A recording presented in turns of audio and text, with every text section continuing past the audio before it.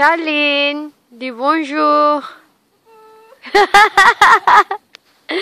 That is Charlene, Eric's cousin. Dia anak kepunyaan tempat ni, le Bouton d'or. Okay.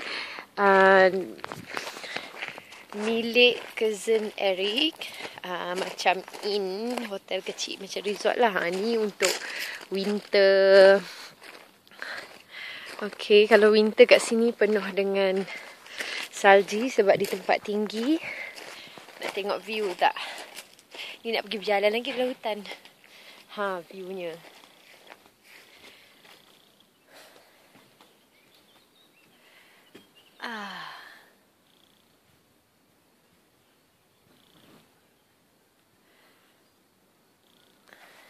Cantik kan? Cousin Eric belanja satu malam tinggal di sini, di tempat dia orang kat belakang ni. Nampak? Ada 11 bilik. Memang best. Mr. Eric menunggu di sana. Pos biasa yang sentiasa dibuat. Okay. How to go in? Oh my god, luckily I see.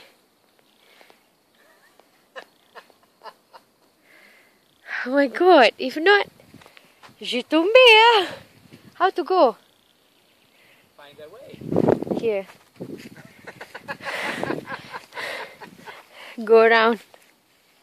Your wife is quite smart. Hi. Aduh. Tengok tu. Have you touched that already? Touch what? Do you know what it is? Netty. What? Touch. This one? This one. No? No, nothing? Touch like this. No, I don't want. I think the one that itchy. No. But very good for urticaire. What is the name of this one? We saw. Orti, yeah, the guy who eat it or they jump on it and it become like white red. things. Yeah, this is the thing. One kinds of herbs in Europe. What is the name? Netis? No. Orti. O-R-T-I-E. Orti in French, but not in English. In English is neti or something. Herbs ni memang ada kat TV banyak. Boleh makan juga, tapi kalau makan banyak, kalau pegang. Dia buat macam teh tau. Kalau makan banyak, dia jadi. Bukan makan banyak, kalau sentuh ke apa ke, dia gatal dan dia jadi merah-merah. Saja je nak berkena kita. Oh, nak berkena orang je? Nak berkena orang je? Apa? Apa? Itu yang dia tahu so far. Okay. This road leads to where? We don't know. Cow, maybe cow. Cow. Oh, look at that. Poo cow. Cow poo. Yeah, cow poo.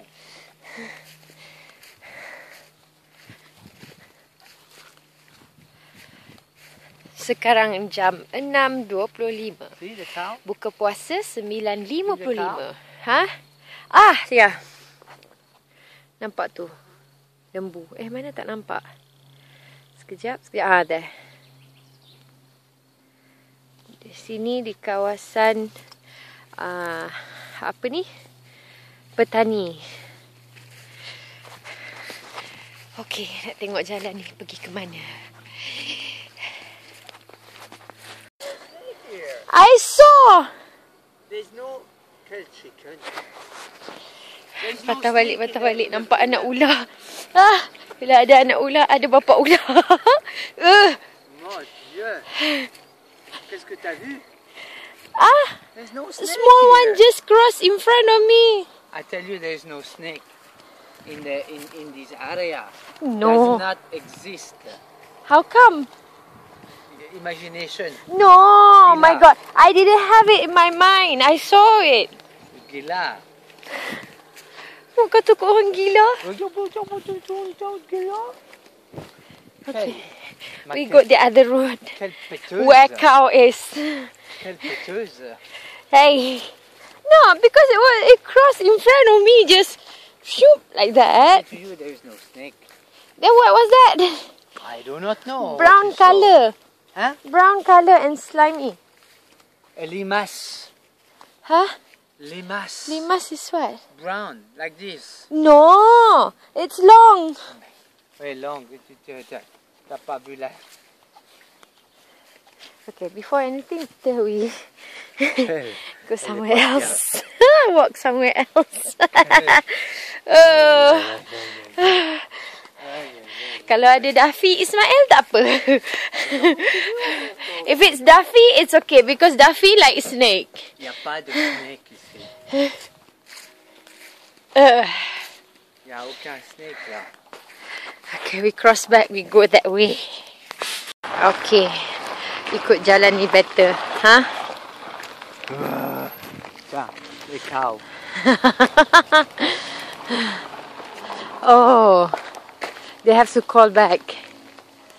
Yeah, for the food. Owner tempat ni kata mungkin ular. Eric tak percaya. Tak percaya. Don't do that.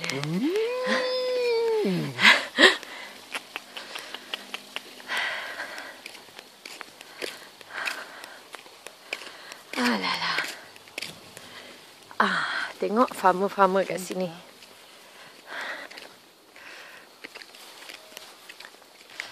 Oi. What? Attention, hein. Hey. Huh? Oh là. Why? Huh? Il est là. Because they saw me pregnant or what?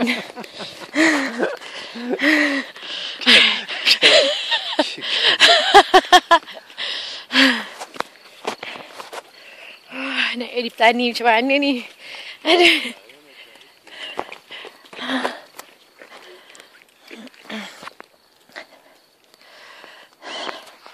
Lembu susu. We call it lembu susu. Baby. Oh, that's how they call home. Call them home.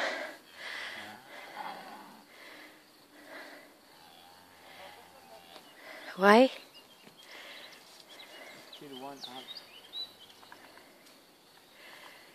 Oh, okay. They give food there and then they will come.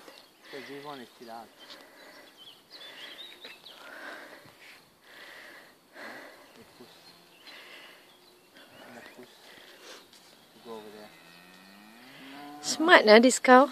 He knows that they cannot go in. Oh. Oh, okay. Behind it looks so fierce. This one looks so fierce, this one. Sangat cerdik. Bila diorang berdawai ni, lembu tak boleh keluar dan tak boleh masuk lagi.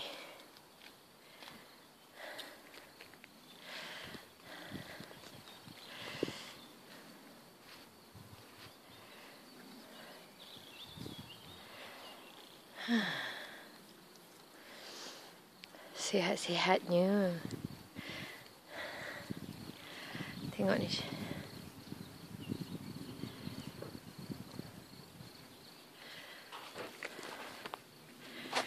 Tahun pula. Bukit ni tak jauh daripada rumah Eric. 1 jam, 45 minit hingga 1 jam. Aduh, lega sikit berjalan atas jalan raya. Tengok. Lapang rasa. Okay, after the hutan. Ini keluarnya daripada hutan tadi. Tu hutan tu. Tak jauh pun. Okay, ini view luarnya. Cantik kan? Ini kenapa pula mentelaah ke apa ni? Yes, ibu. So nice.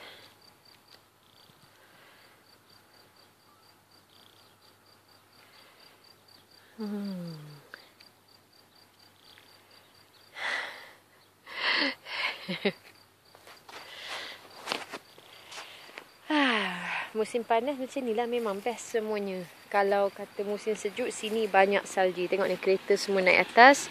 Semua nak pergi restoran yang cousin Eric tadi.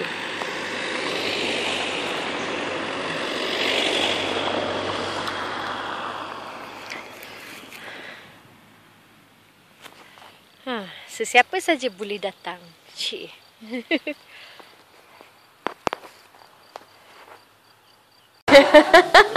Tengok muka orang lapar. Dah dekat-dekat nak buka puasa dah sekejap lagi. Okay, we are back in the restaurant. Look at the restaurant. And this is Charlene. Inilah peminat I. Dia malu-malu. That is Sylvain. Okay, dia malu-malu sebab dia tak faham bahasa kita. And then, okay, sekarang saya nak tanya dia kenapa dia suka kerana terluka. Pourquoi vous aimez beaucoup ma chanson kerana terluka? Parce que c'est calme, c'est tranquille, ça apaise.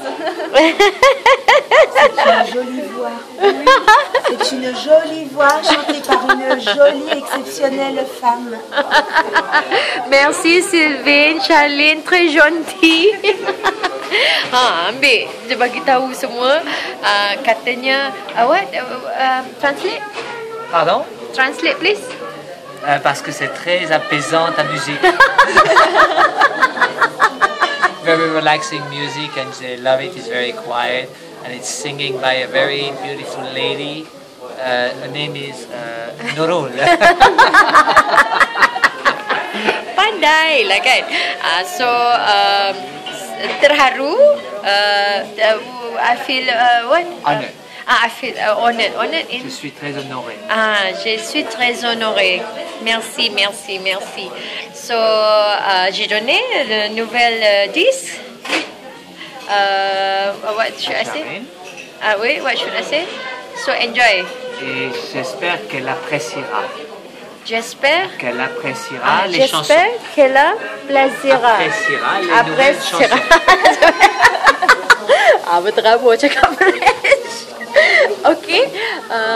So sebab tu dia suka lagu saya. Thank you. Merci.